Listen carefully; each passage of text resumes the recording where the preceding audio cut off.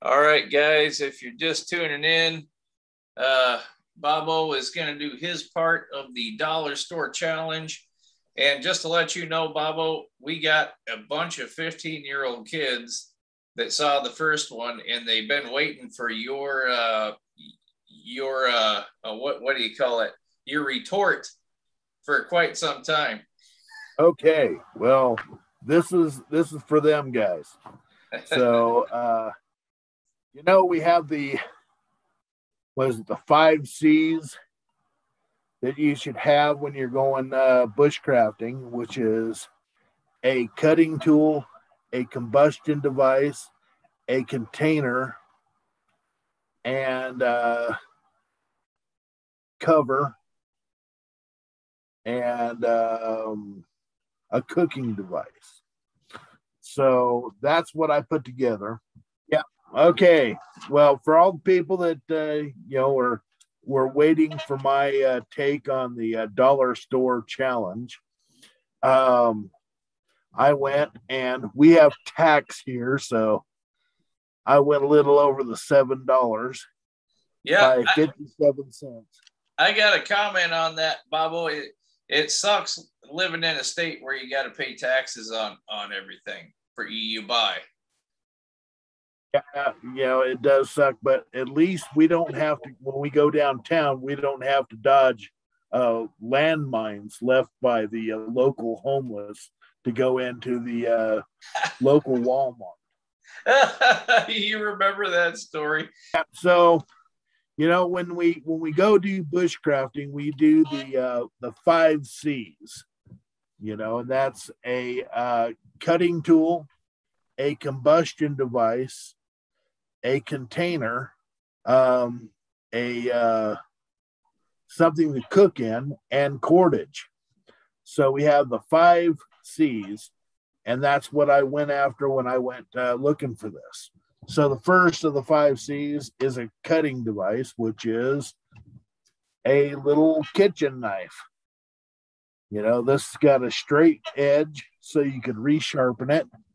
And it's just a good little chopper. I went and I bought 2 of these just so I could test this one out without taking it out of the container. But went and did that. They sharpen up real good. They hold a good edge. So there's the cutting device. Then we have a combustion device, which is the same lighter that you got, which you can't really beat that. You can get into your fire bundle and light it on fire and get everything going. So that's my combustion device. And then I went and looked for a container. So they came across this. It's just a little container. It's BPA free. It holds, I think it's 2 quarts of water or a quart of water. I can't remember what it is. But I figured that'd make a good little canteen. So there's the container for water. And then cook stuff in. Cooking utensil. I went and I picked up a dog bowl. And I know, Tim, that it wouldn't be the first time you've eaten out of the dog bowl or been in the dog house. So there you go. That's something. It's stainless steel, which means you can put it in the fire and boil water with it, or cook a nice little stew or whatever. And it's durable. Then we have cordage, and then we have that little cordage. It looks like it's made out of baling twine. So it's like baling twine, just by one strand of it is tough, let alone you got a 3 or 4 strand in here of twine. So that's a pretty good rope. And wait a second, there's another C I forgot to mention, and that's cover. And both of us bought the same tarp. My tarp is out in the Yukon being used. So it's in my truck. So I don't have it right here with me, but Tim was talking about, getting wet out in Oregon because rumor has it that it rains there a little bit.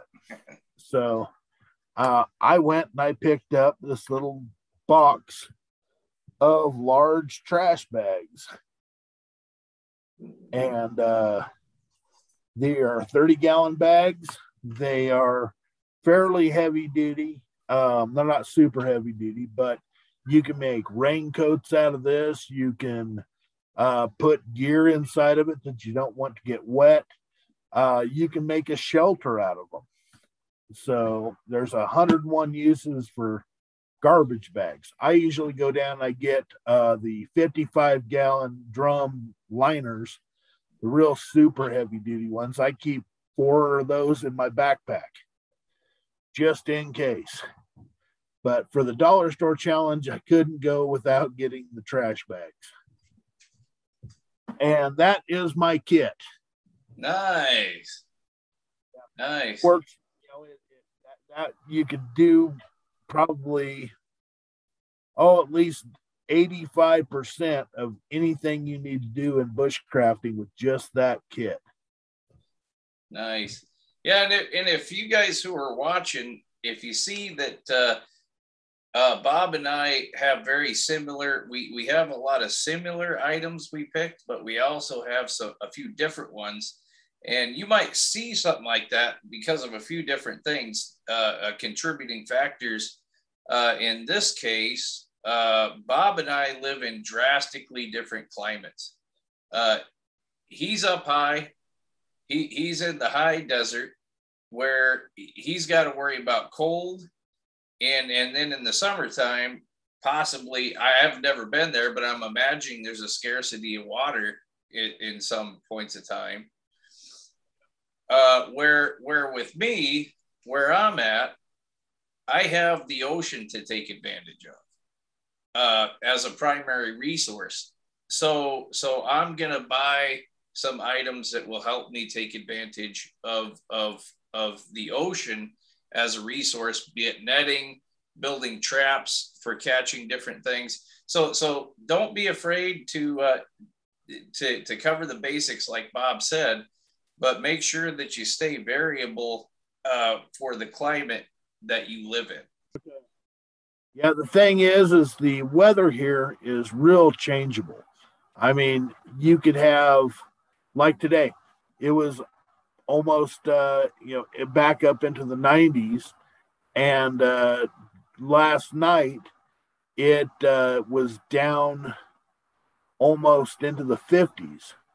So you have this wide range from day to night on temperature. So you'd think that, being in the desert, you're going to be hot all the time. Well, it can drop into the freezing conditions at night and then be in the hundreds in the day. So you got to take that into consideration. Everywhere you go here, you always take a jacket, just so you're ready for the hot or the cold. Yeah, it's interesting you say that because I had just gotten back recently from the desert down in it was Arizona, leaving Las Vegas, going into Arizona and parts of Utah. We covered the Grand Canyon and we went into Zion. And one thing I noticed from that experience, and this is the important thing, is if you're going to be going into a place you're not familiar with, and you're going to be trying to, okay, now here's the trick. Here's the trick, and that I think makes the difference between a person who makes it and a person who doesn't, is you have people who go into a new environment with the idea, I'm going to conquer these elements. I'm going to master these elements and make this mine. But if you have the mentality like you're going to go in and become not a master, but a contributing partner and a member of that community. And what I mean by community is the wild animals, the plants. You get to know, you're going to become and bind with that particular atmosphere and that new infrastructure of that wilderness. Now you got a shot. because I went in there and I looked at it and I'm thinking, okay, this is very different than any desert I've ever been in, because the deserts up here are similar to the desert that you're in, Bob, where you have limited plant growth because of the harsh winters. Where down there, I noticed you have a larger variety of plant life, but you have a lot less water. And it was scary, man. It was scary to me because I'm like, when I go into those places, I'm like, okay, how am I going to survive here? How am I going to make it? I found one river that would produce your water, and that sucks because now you can't leave that area until the season changes.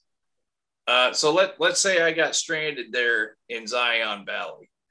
I can't leave. I can't leave that valley until summer's over and fall comes and it rains a little bit. Will give me the freedom to leave that area. Well, yeah, that's where your research comes in. Whenever I go into another environment, I usually do some sort of research, edible plants, where to find water. You know, you look at a desert and you go, there's nothing to drink here. Well, you go in to find where there's a dry creek bed, and you look for undercuts in a dry creek bed, and you can dig down in those undercuts and you can actually find water. Or you look at the rock formations where you have two rock formations come together in a creek bottom.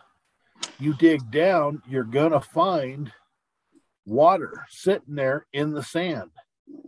So you just got to understand what kind of environment you're going into and look up how to find water in that environment. Water is number one in the desert. You know, you can go, there's the rule of threes again, where you can survive 3 minutes without air, 3 hours without water. No, let's see, 3 hours, 3 minutes without air,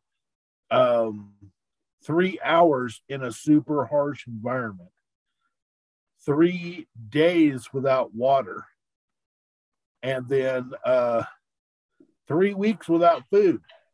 So food is your least sought after item, and that's generally what the people go looking for first. You know, in that environment, water is number one.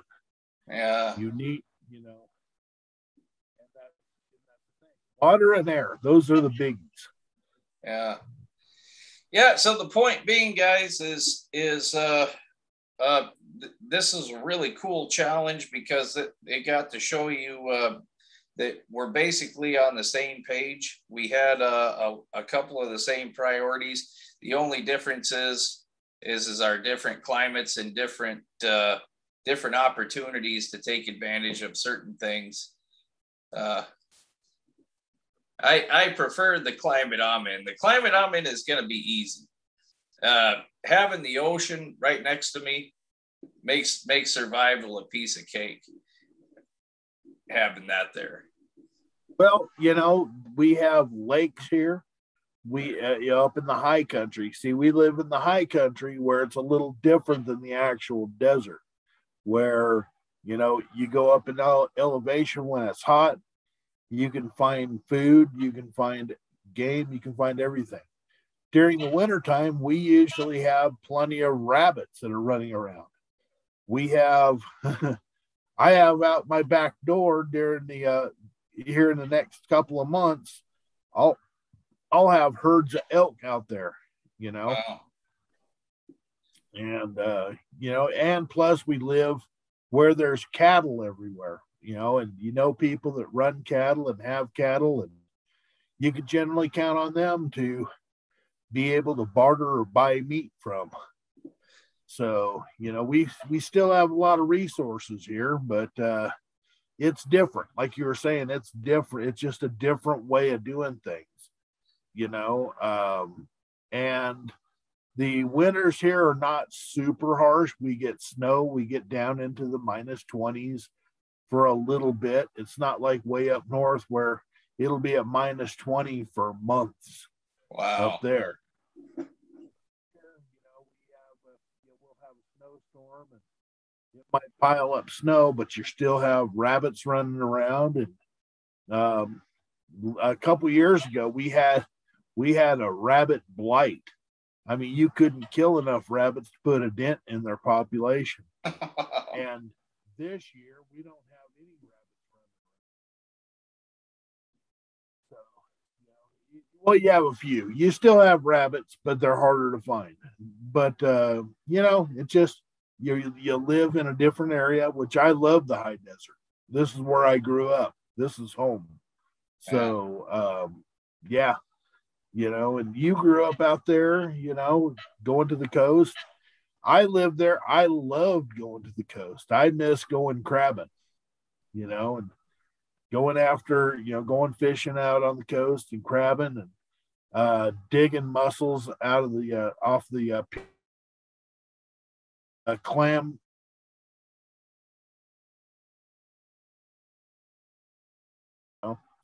There's a lot of food just laying around in Oregon.